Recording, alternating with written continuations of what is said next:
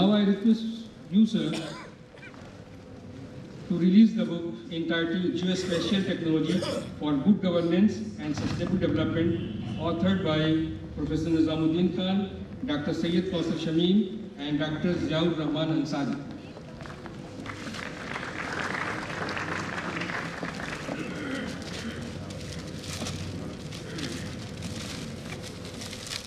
At last, I request you, sir, to release the book entitled Earth System, authored by Nikhat Bano, Syed Kausar Shamim, and Ateeque Ahmad.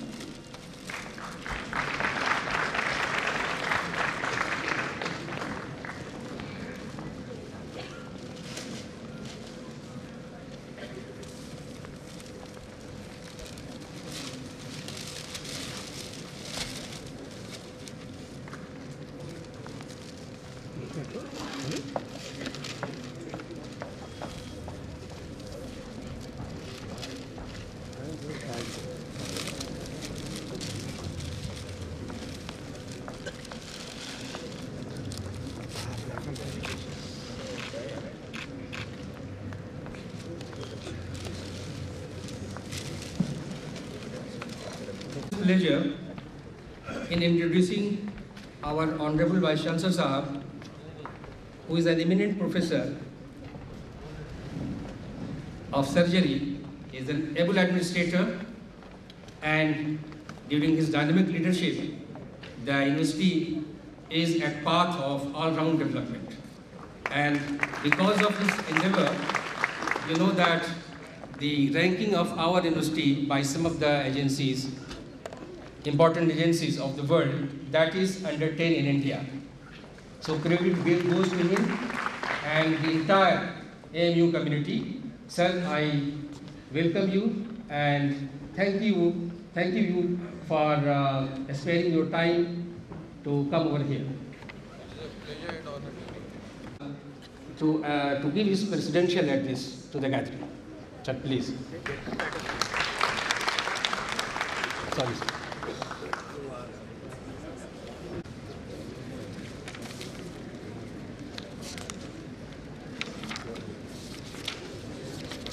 I request Professor Ateeque Ahmad, Chairman, Department of Geography, and convener of this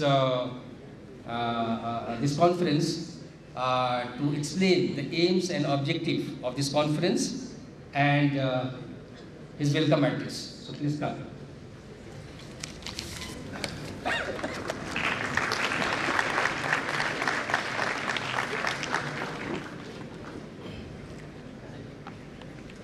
Honorable Vice Chancellor, Professor Tariq Mansoor, a renowned surgeon and the medical scientist. The most esteemed and respected chief guest, Shri A.B. Pandya, an unparalleled and renowned and most learned scientist in the field of civil engineering. The most respected and honorable, the guest of honor, Mr. Masood Hussain. He is also from the field of civil engineering, who is credited to be designed and reshape the structural formations of the very dams to save the most precious things and elements on the globe, water. The another luminary and the glittering star on the dais, the Professor K.J. Ramesh, whose scholarship and prodigious character that undoubtedly inroaded into the whole atmosphere and biosphere that had brought a high credential in the field of atmospheric science. The another stalwart on the dais, Professor R.B. Singh, the Secretary General of IGU, International Geographical Union. Professor R.B. Singh has really credited to brought this intellectual galaxy over here and has always been instrumental to bring the high credit of the academic pursuit of activities and special care for the Department of Geography. I extend warm welcome. Again, one of the scholars and academicians and most renowned professor of international repute, Professor Ateeque Ahmad, the president of IG.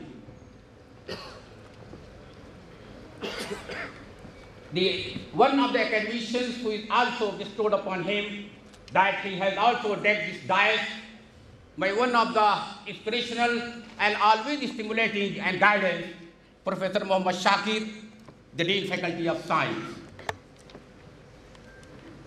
The compare Professor Naushad Ahmad, and the vote of thanks that is going to be proposed by Professor Nizamuddin Khan, the organizing secretary, and the most and the renowned and the intellectual galaxy of the scholar of this morning, hailing from different corners of the globe and different intercontinental parts. They hailed from the out of facing a sort of like you can say most of the tiring journey, that we extend our heart welcome and warm welcome to each and every scholar who are just assembled here to glorify and signify and dignify this scientific program, and that will really open a new vista in the field of academic pursuit of activity. We extend our heart welcome to the dignitaries on the dais and off the dais. Ladies and gentlemen, most of the invitees and participants and delegates, research scholars, faculties, students, they have made their hard endeavors to bring this intellectual galaxy. We extend hard welcome to each and every parts of this great meet of the International Congress in the field of water crisis, agriculture and food security in the era of climate change.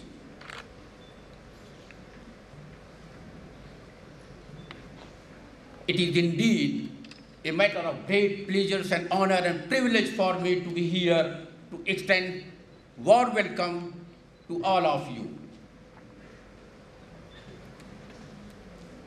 Ladies and gentlemen, there has been a testimony in Aligarh MuslimUniversity, such a kind of academic forum, such a kind of academic gathering would have never been feasible without the ardent support, without the meticulous design and loving of the academic activities. The credit goes to our Vice Chancellor, Professor Tariq Mansoor.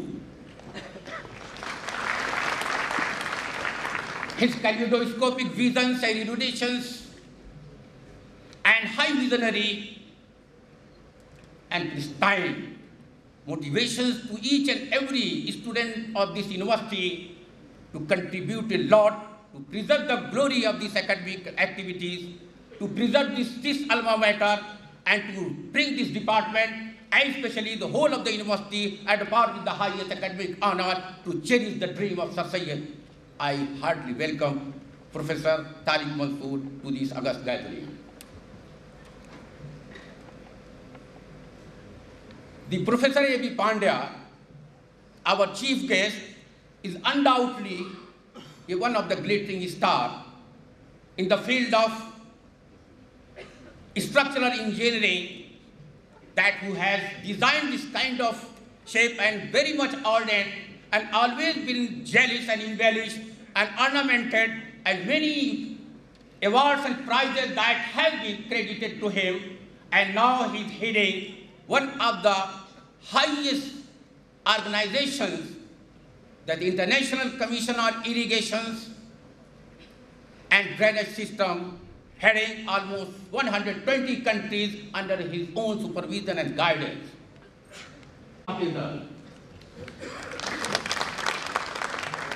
The Professor Masood Hussain, the another galaxy, another illuminating star who I am proud of in the alumnus of this university, and who also very much made great efforts in order to shape and design to save the precious things on the globe, that is water, by going through micro-irrigation techniques and methods and certain kind of technological know-how in order to preserve and maintain and use the water sustainable for the existence of the whole creatures on the globe. I really proud of him and giving him the warm welcome and gratitude to him who has graced this occasion on this platform. The K.G. Ramesh is undoubtedly a man of a illuminating star. I am really grateful to you, sir. You have always been kind enough to grace this occasion. My request that has always been accorded by you, sir, and your gracious presence on this occasion. I really extend my warm welcome and gratitude to you, and always been inspiring for stimulating the whole mechanism of the globe in order to save the onslaught of the nature, that is climate, and he is rather very much, you can say, the forerunner in the field of atmospheric science. I really hope many more things from you, sir, to embellish the Department of Geography, to give out a kind of meteorological station so that the data can be generated and procured, and that will be used for the sake of the research and scientific development. I really extend my warm welcome and gratitude to sir again. Besides the many more dignitaries who are of the dais, they have rather contributed a lot, like Sult from Romania, like Baikal widows, like Ellen Hella from France, Spain, Turkey, China, Japan, all the dignitaries who are here, and they are thinking in terms of the plausible solution for the sake of existing of the water crisis in order to bring the plausible solution so that the whole crisis that will be meted out. I am really very much grateful. Sir, on this very great occasion, I have just shared a few lines regarding the existing water crisis, how we have to design this kind of methodology in order to save the indispensable thing for the sake of humanity and humankind. Sir, water is the elixir of life. Water is the elixir of life, and it is a very significant and important gift of nature and the living planet. Water, its social and cultural meaning is very much deep-rooted in our cultural heritage. Civilizations of the past have taken birth almost all in the natural course of water. We need water for drinking, bathing, cooking, recreations, fun, and almost each and every walk of life that is in agreement rather with the help of water. Without the life is not possible without the water. And all the metabolism process that is rather ordained out of the existence of the water, over 70% in the body and again 70% on the earth. But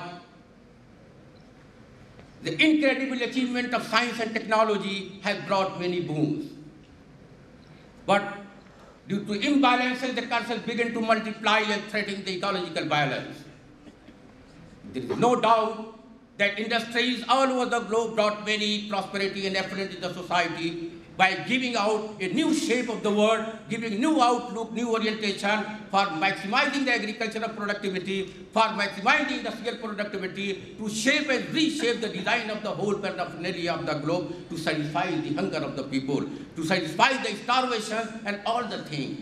But it is a great irony, this kind of cultural technology out of the greed, not for the need, that the scientists they are using this kind of thing without understanding the precarious environmental character, without understanding the jeopardize the existing ecosystem and the whole of the agricultural policy, economic policy, urbanization, industrialization, consumerism, food policies, then altogether they are responsible in order to hamper the existence of the precious ecosystem. And today we are facing the water crisis. The water we drink, the food we eat, the fish we eat, the vegetable we eat, all that are fully contaminated, and the result of this contamination, the world is inflicted with the innumerable diseases that causing our health and again stressing on the water.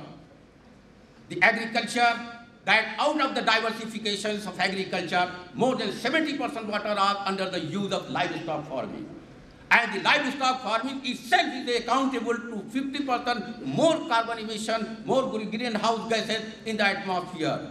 And that leads to again the climate change, and out of the climate change, there is the melting of the snow that again it added to the 50% of the carbon emission gases like ozone, like the greenhouse gases, that again is hampering because after the melting of the snow, this emission has becoming the paramount driver for the climate change. And that this paucity of the water, scarcity of the water, that is not more than 2.7% of the water are existed, and the pressures, the billions of population depend. And not only the population, but all kinds of uses of the water that is fully derived from only 2.7% water, and the water is rather fully contaminated, and it is not potable until it is to be recycled. So the meat industry, that is rather much more a culprit to bring this water under crisis. That 550,000 liters of the liter of water of the drinking water are used for producing only 1 kg of meat. And if you reduce the 10% of this meat, that will rather serve to the more than 1 million of population and to save the people from starvation and hunger and poverty. So my submission, ladies and gentlemen, my submission is that we have to reshape our food policies. We have to make a redesign our irrigation and micro-irrigation system. We have to sweep over all kinds of our political agenda and think over all kinds of activity in the terms of the benefit of the humanity, not for the sake of disturbing the whole of the ecological balance. So I am very much confident that you people are very much here and have really a most dynamic, most thought-provoking, most erudition, and your pristine culture and your dynamism and your, thought-provoking deliberation will bring many more, many more